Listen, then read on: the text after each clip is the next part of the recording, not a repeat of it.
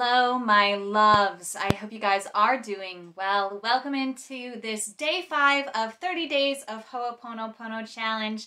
We are going to be chatting today about our relationship with the higher power. Whatever higher power we subscribe to, believe in, go to when times get rough, this is the higher power that I'm referring to. So if you don't know what Ho'oponopono is, it's a Hawaiian healing tradition that is all about forgiveness. And it's all about seeing the world as a reflection of what's going on in our inner worlds.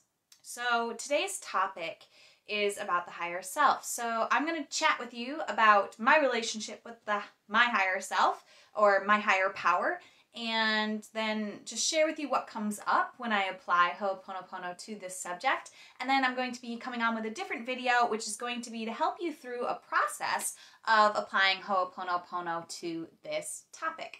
So I have other videos on other subjects. Please feel free to check them all out. However this supports you, please let it support you. If you just want to do your own practice of Ho'oponopono for the 30 days of November, you're welcome to do that too. It's never too late to start.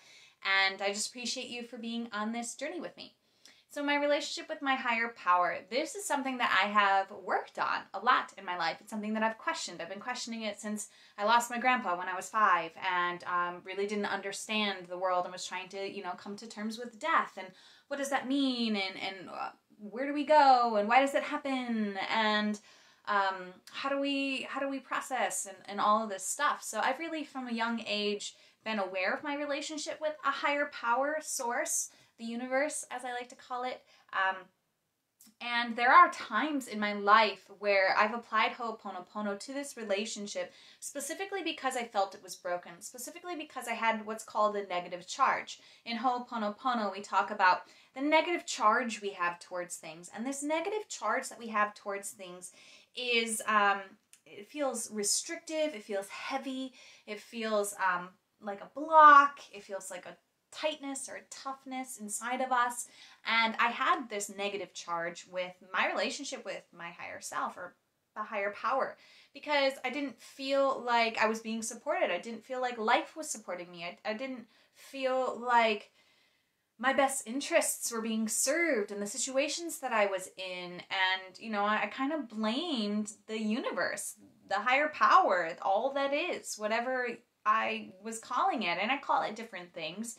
For me, it's not one name, many names, and for me, it's it's more of this undefinable thing than it is a defined thing.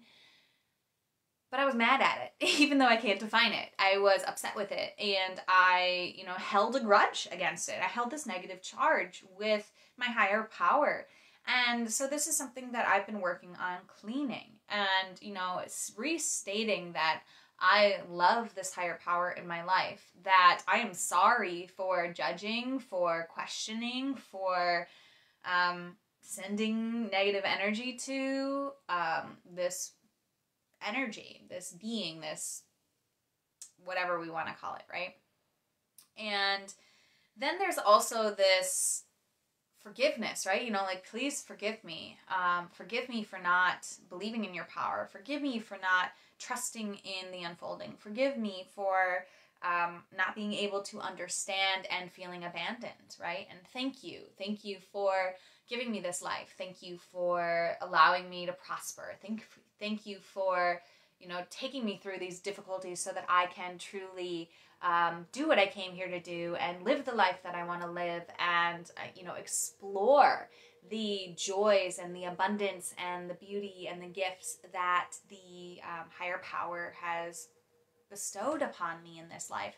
So my relationship with this higher power has gotten very, very strong since I've been starting this practice of Ho'oponopono. It's something that strengthens every time I do these 30 days of Ho'oponopono because it's always inevitably ends up being a subject, especially when life has disappointed us, especially when we've suffered heartache after heartache after hardship after hardship, and there just seems to be no higher power, and if there is, it doesn't care about us. I understand that that's a place that a lot of people are in.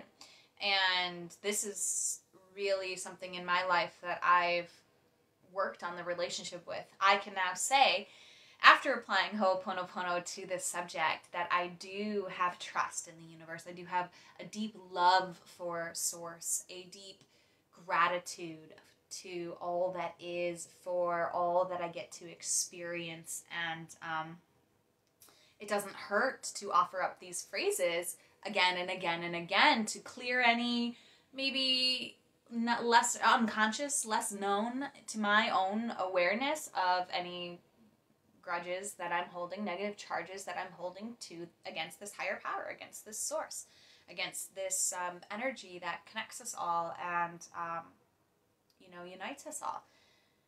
Because for me, ultimately, I do believe it is a loving source. I do believe it exists. I think scientifically, alternative science has proven that it does exist, and it makes sense and solves a lot of the problems that physics hasn't been able to solve yet.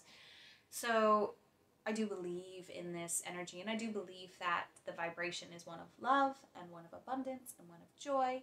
And so that any negative charge that I hold against that, I'm holding against myself, and is a reflection of reality that isn't true.